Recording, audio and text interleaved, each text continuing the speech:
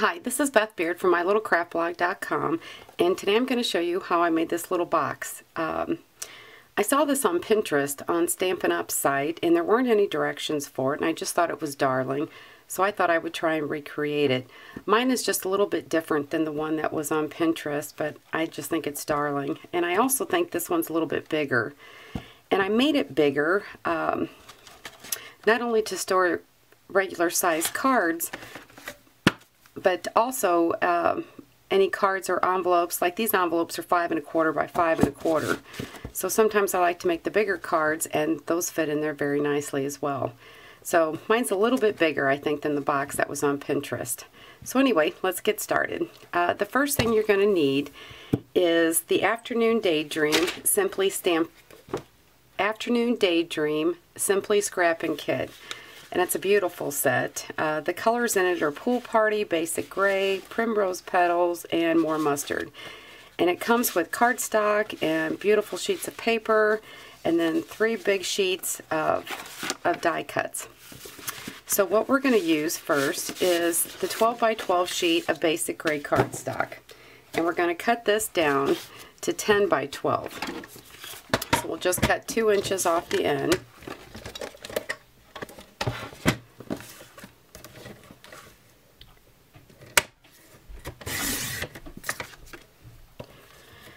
And then we're going to rotate it, and on the 12-inch side, so this is 12 inches now up here, we're going to score this at 5 inches, with my cutting blade, at 5 inches and 7 inches.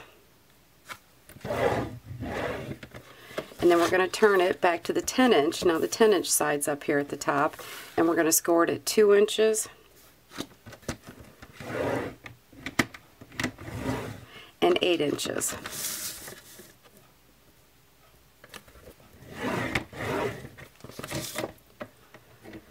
And now we'll fold on the score lines.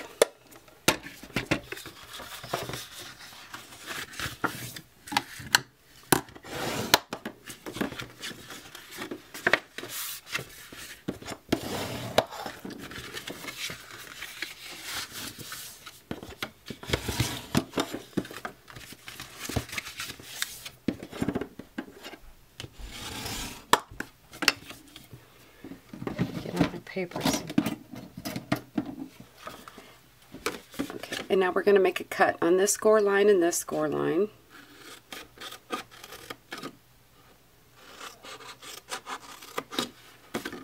And the same on the other side.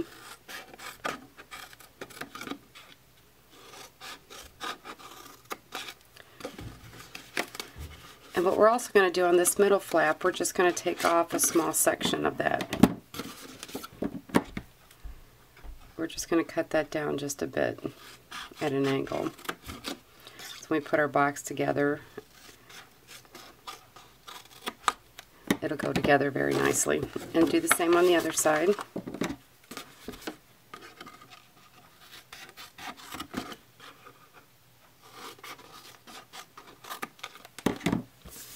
Okay, so now we'll put on some sticky strip.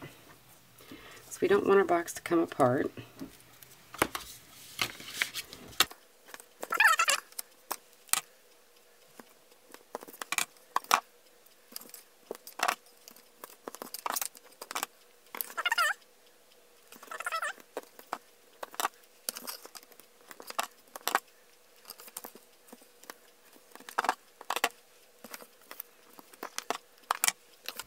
Okay, so now we got our sticky strip on. We're going to put a piece along each of these edges, the open flaps, fold the side flaps in, and put one here, here, and here, and do the same for the other side.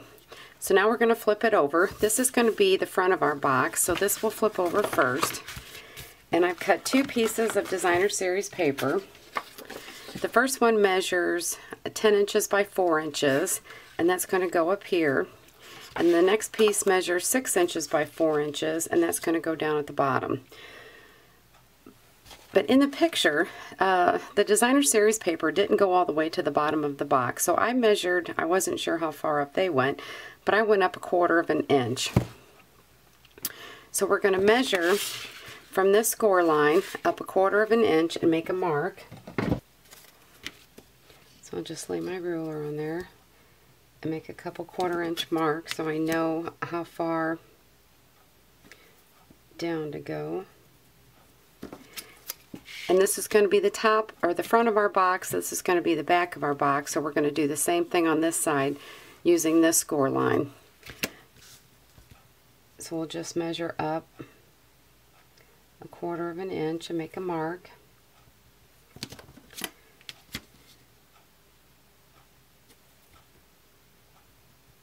Okay. So now we'll put some adhesive on the back of our paper.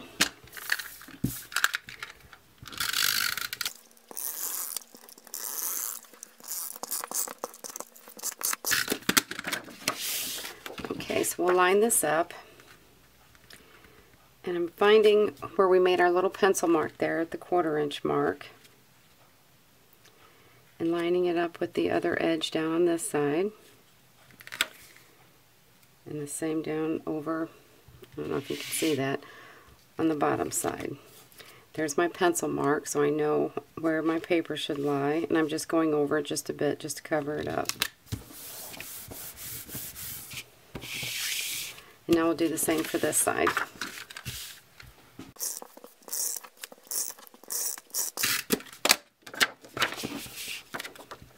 So here's my pencil mark. And here we're only going up to the first score line. So I'll line that up, and hold that down, and then find my other pencil mark down here at the bottom.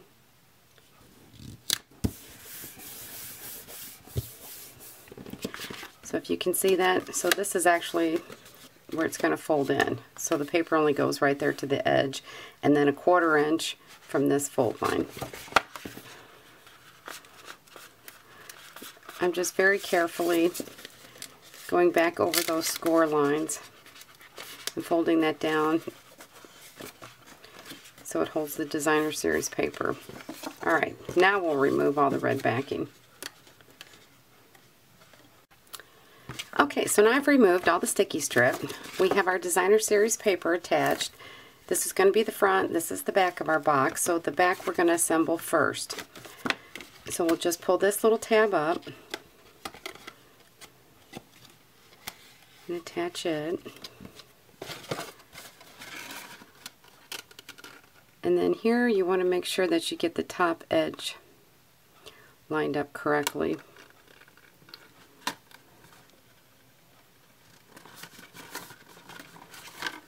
And we'll do the same for the other side. Flap goes in first. Attach it to the back.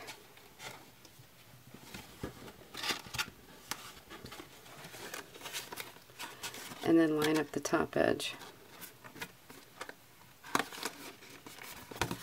And there's our box. So the next thing I have, the box on Pinterest, it looks like they had used some smaller basic gray stitched ribbon, and I'm using some brand new ribbon that's coming out in the spring catalog. It's two-tone, it's basic gray, and if you look at it in a certain way it looks black or it looks gray, and it's about 1 1/4 inches wide. It's beautiful. I love this ribbon, and it ties so nicely, and it's so soft. So anyway, so I have a 16-inch piece here, and I put a piece of sticky strip on each end. So we'll pull off the red backing.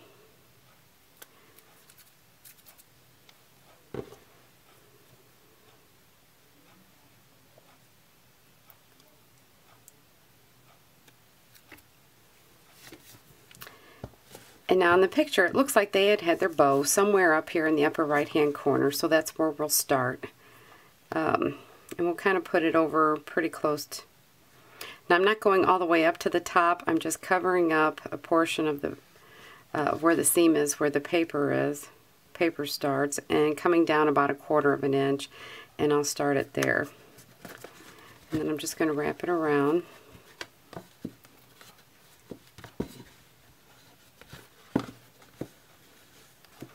I'm going to pull it kind of snugly, but not real tight where it bunches up. Just kind of pull it tight and line up those edges. And let me trim that off.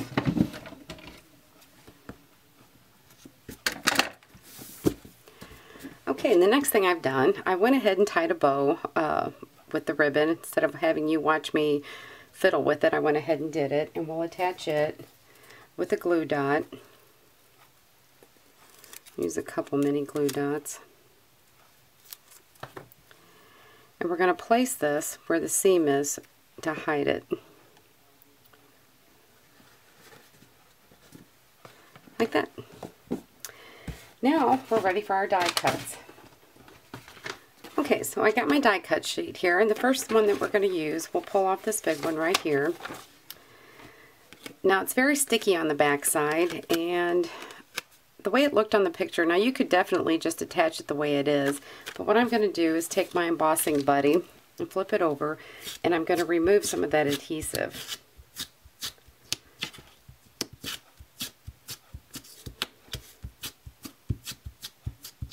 So now it's not so sticky.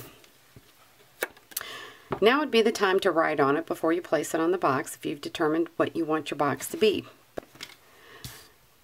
But I'm just going to leave it blank today, so we're just going to go ahead and attach it. So I'm going to put a couple Stampin' Dimensionals on the back.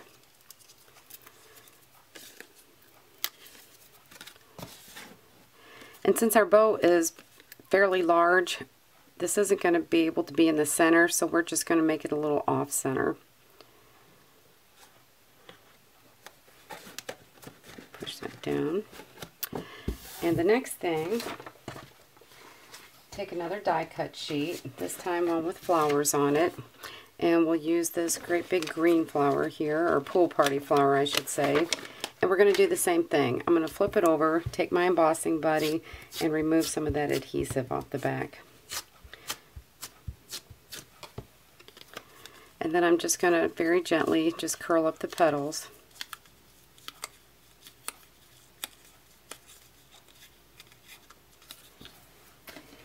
Take our die cut sheet back again, and we'll use the primrose petal circle there.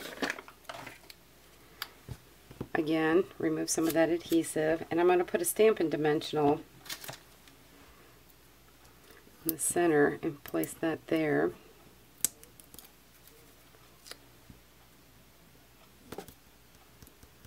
Because that's the way it looked in the picture.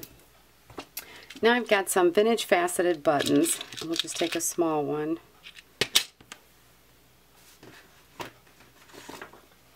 And some white baker's twine. I'm just going to feed that through. Let me cut that.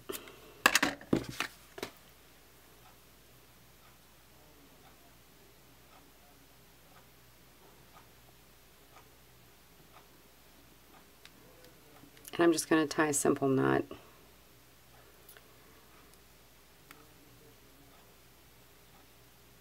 Or you could tie a bow here too if you wanted. I'm just thinking knots faster and easier. We'll trim those edges, and then we'll attach this with the glue dot.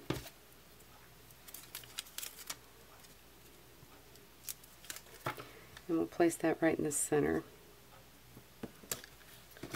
We'll flip this over, put a Stampin' Dimensional on the back, and then we'll place our flower down here on the bottom, in the corner. Push that down. Take our die cut sheet, we'll add a couple more flowers. Let's see, we'll do another one in primrose petals, and one in more mustard. We're going to do the same thing. We'll take some of the adhesive off the back. You could also, just by using your fingers, take the adhesive off too. And then we'll curl up those edges.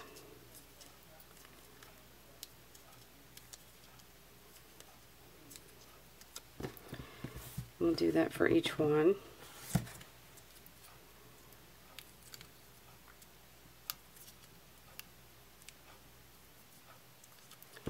Place that Stampin' Dimensional in the center of each of these.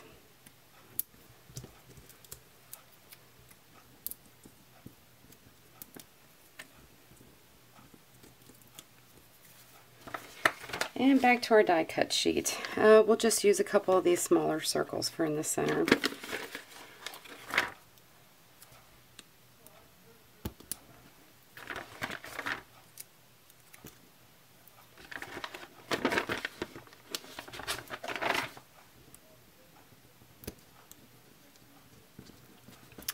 we'll put these on with a couple Stampin' Dimensionals.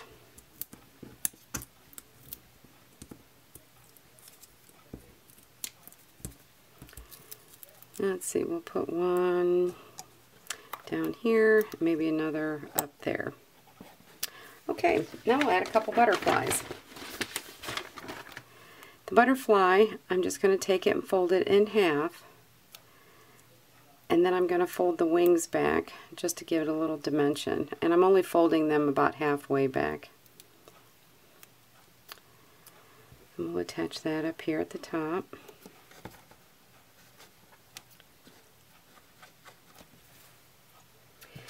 And it also looked like they had used a paper clip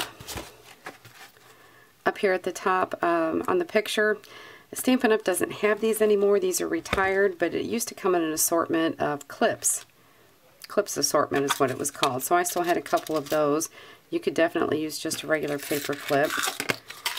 And then we'll use another small vintage faceted button. And I'll attach it with a glue dot. And they had just stuck this in up at the top. And I put the little button on top of it. Okay, now for the inside. Out of the cardstock that you receive in your kit, you get 2 sheets of each of these colors. So I cut them down and just did one of each. And the basic gray, they all measure 5 3/4 by 5 inch. So I've got basic gray, more mustard, primrose petals, and pool party. And going back to our die cut sheet again, you'll see along this edge where it's a half scallop circle. So we're just going to take these and attach them to our cards. So the first one I'll use is the pool party. And again, I'm going to attach the bottom portion of it, so I'm going to take off some of the adhesive up at the top so it doesn't stick to anything. What's nice about these, and you can definitely write on them and label them. And the next one is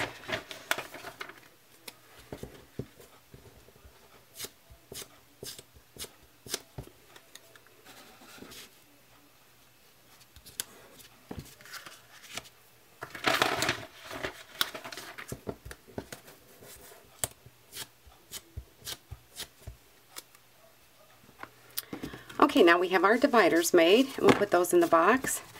And now would be the time that you could put in your cards and envelopes, the 3x5 index cards, and make it into a recipe box, or just make it into a note box. And as you can see, it's fairly wide, so there's plenty of room to add just about anything in it. So there you go. If you have any questions, let me know. Thanks. Bye.